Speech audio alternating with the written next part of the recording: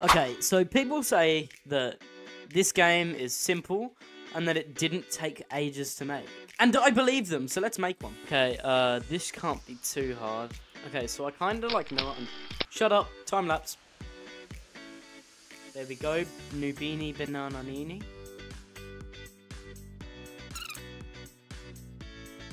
Okay, and I present to you my game. They come out of the tunnel, they get shot. Ah, look at that. Oh, he made it close. He's not shooting them. Yes, he is. Oh, crap. Oh. No, I see what happened. I see what happened. So if I do that, and I come down here, I tap here, and it should... Is it spinning? Oh, but it's not going towards them. Okay, now, oh crap, I need to end the game. Alright, okay, so the game works, kind of. It's actually kind of funny.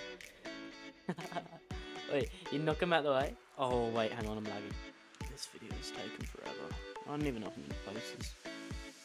This should be beautiful. Bang, bang, bang. Oh, the noobs now shoot. What? Why are the noobs shooting? Okay, let's just hope for the best. Alright, run at him. Oh, I actually missed. Okay, I'm just gonna watch this and see how chaotic it gets. It's all fun and games until they start spawning hella quick. You watch, you watch. Look at that, look at that. There's more of them now. I might actually have to spawn a second one. Oh no, there's too many of them. They're gonna start breaking my defenses in a second. Oh, they're too quick.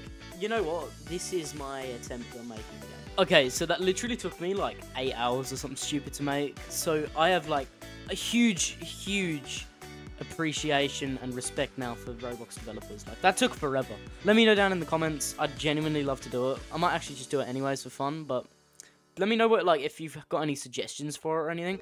This is a bit of a long video. It took me forever to edit. Forever. And yeah, I'd honestly love to see what you guys want to see next with that thing, because I know I don't exactly make games on my channel, but it's still a pretty cool project, and I'm actually loving it. And yes, ChatGPT helped me out so much there. Like, I actually have the most minuscule knowledge when it comes to coding. So, anyways, that'll be it. Have a great one. Oh yeah, don't forget to subscribe, because it would really mean the world to me.